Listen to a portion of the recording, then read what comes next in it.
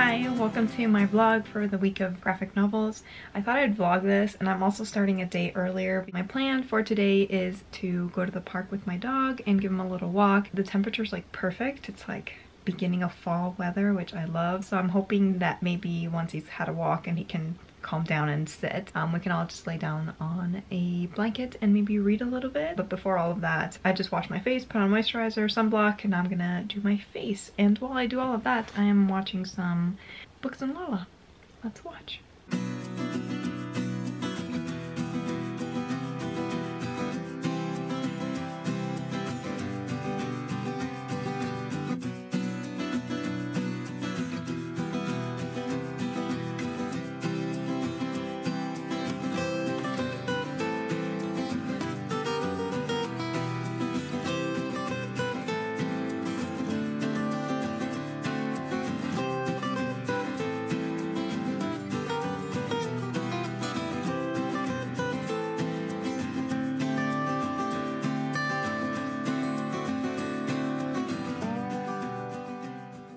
Alrighty, let's select what to bring to the park.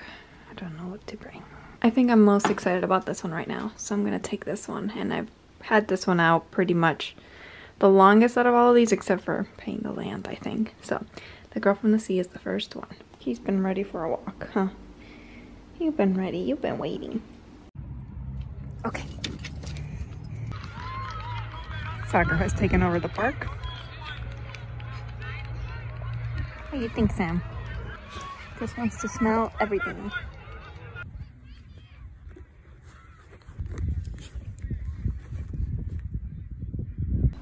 Alright, I'm back home. I got about 50 pages into The Girl from the Sea, and I did not know it was like a star-crossed lovers, no, what's true love's kiss, you know, that kind of a trope.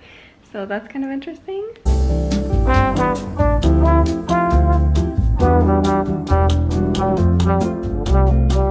Took a nap. It was awesome. Only got a little bit left.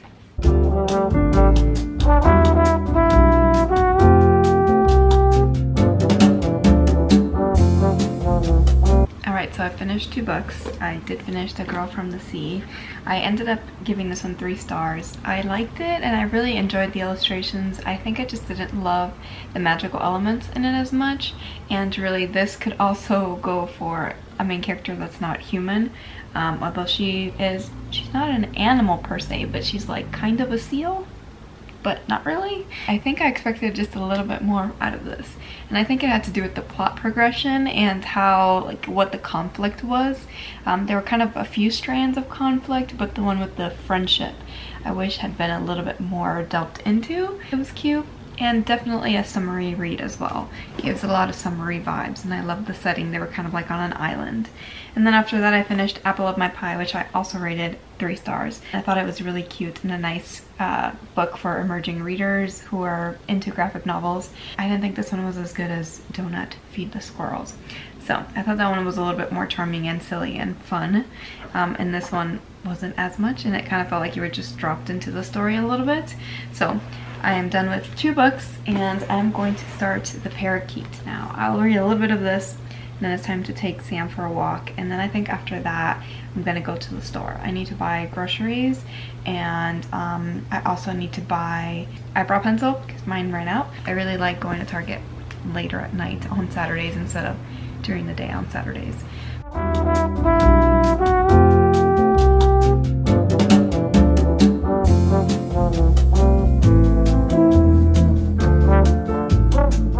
Good morning. I literally had the worst stomach ache last night. I think I overate. I don't know what happened, but my stomach hurt so bad, and I couldn't do anything. I was just laying there uncomfortable.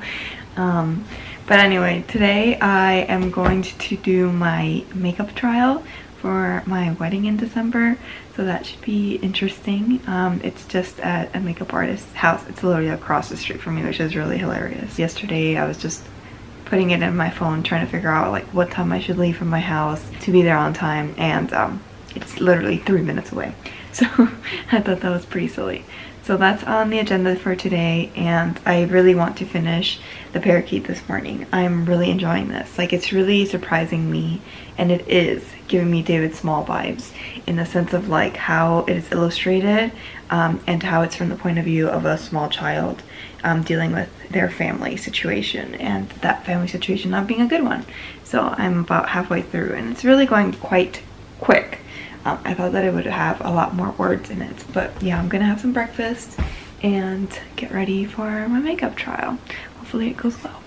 The other thing I'm definitely gonna do today is clean my house and finish all my chores that I didn't get to yesterday, and also put out all the fall decor / Halloween decor that I have, because it's almost a month till Halloween, so I think it's like appropriate timing for me to put it out now.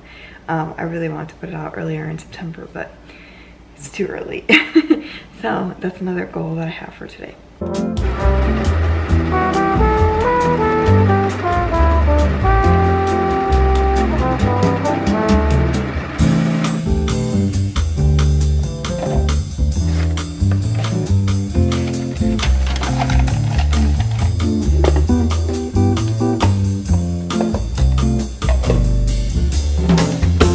Breakfast is strawberries, a little Noosa, some pancake bread from Trader Joe's, my favorite, coffee. Hello, I don't think I've vlogged all day long. I woke up and I did my makeup trial. I'm still wearing the makeup, so what do you think? Yeah, I've been wearing it since then. It's been 12, 1, 2, 3, 4, 5 hours now, and it's still looking pretty good. There's definitely some things that I would fix. I added more mascara, and I added an inner corner highlight because I felt weird without it. My lip color has gone away by now, and I also have questions about my concealer, but other than that, I'm really liking it. And when I came home after I was all done, I like put my hair up. I think I did both. I did like a hair up, hair down situation, and then I did like a little low bun with my dress on to figure out what I wanted to do. And I think I've decided I like it half up, half down with my dress. And I think that's what I'm gonna do. Now I need to find someone to do my hair for me. But other than that, I have not read all day long. I've been in contact with like everyone, just like sending pictures of what it looked like and asking for advice and trying to figure out what to tell the makeup artist that I want more or less of. I'm gonna finish the Espé book, the Parakeet, and let you know what I think. I just gotta do some laundry. I already did the dishes.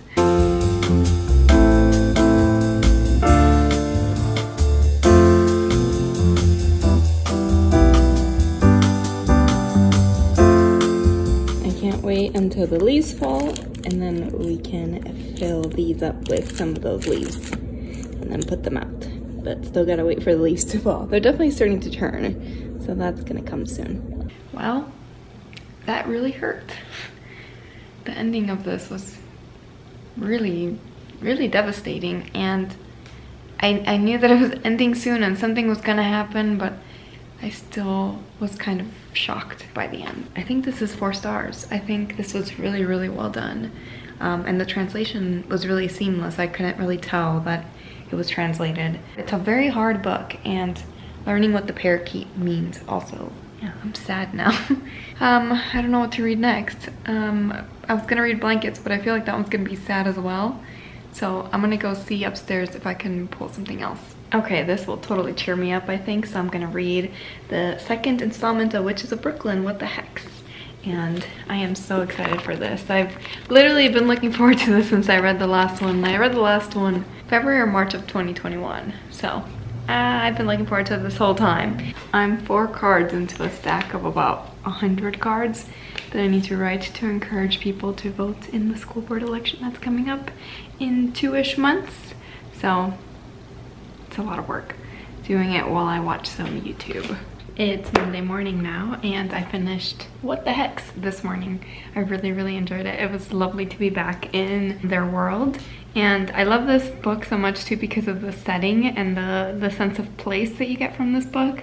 So it takes place in Brooklyn. It really mentions like different neighborhoods in Brooklyn. I also really love how the illustrator creates scenes and all of the furniture and like the things in the background. It's such a cozy little house and a cozy little neighborhood, and I love that so much. This would work for a season. It was snowing like the whole time, so it's definitely a wintry read, and I didn't anticipate that. I mean, they're all like dressed up and warm on the cover, but pretty much it's snowing the whole time in the book. It's 80s Dave. Side pony. I think I gotta scrunch it up and make it even higher. It's not high enough. The makeup, right? It's that purple look that I did the other day that I really liked, but way more exaggerated. And then these, which I never wear, hoop earrings. And then I have this blazer that's padded, so it's perfect. And then the shoes situation. Yeah, had quite a lot of fun getting dressed today. Hello! So it is now Tuesday night, and I am sitting down with a few graphic novels to see what I want to pick up and read. I think I'm gonna try In the Shadow of the Fallen Towers, and then the other one that's kind of on my mind right now is Threads. So we'll see kind of what I end up reading. I think my updates will be kind of less frequent.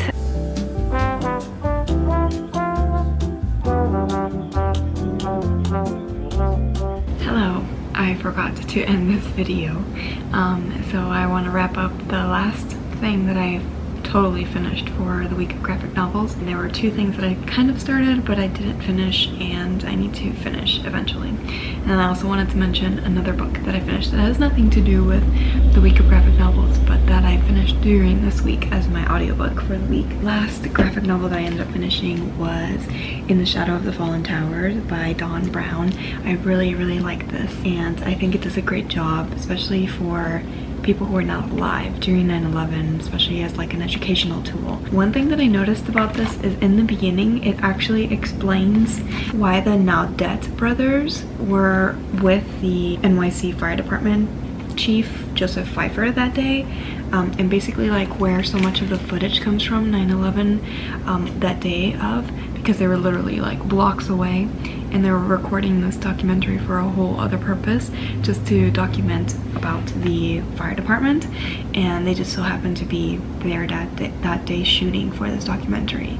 And watching the National Geographic One Day in America documentary series, which was really well done, that is never mentioned like why they're there, and so I liked that this kind of explained to me why it is that that footage was being recorded, and like why it was continued to be recorded, because it does feel like it's kind of coming out of nowhere, and I was a little confused by that watching the documentary series. And then at the end I also really liked, I guess like is not the right word, but I thought that this part which talks about the statistics, and then this afterward too that describes like what happened after 9/11 and like what the government did, and it talked a lot about the war in Afghanistan becoming like the longest running American war. And as I was reading this, it's when all the troops were being pulled out of Afghanistan, so it just like had another element to it. So yes, I totally recommend this, and I thought it was really well done. I love all of Dawn Brown's books that I've read so far, so 4 stars for this one. And then the two that I started but I didn't finish, I don't think I'm going to like Threads. I don't like the illustration style. It kind of scares me. It's very intense, and I know it's meant to be intense because of the point. I also really like kind of like the way that it feels like it's clippings from like a newspaper. Is it focusing? So it's kind of pulled, that's how the text is, but I don't like the illustration style. I don't like the way that it looks, and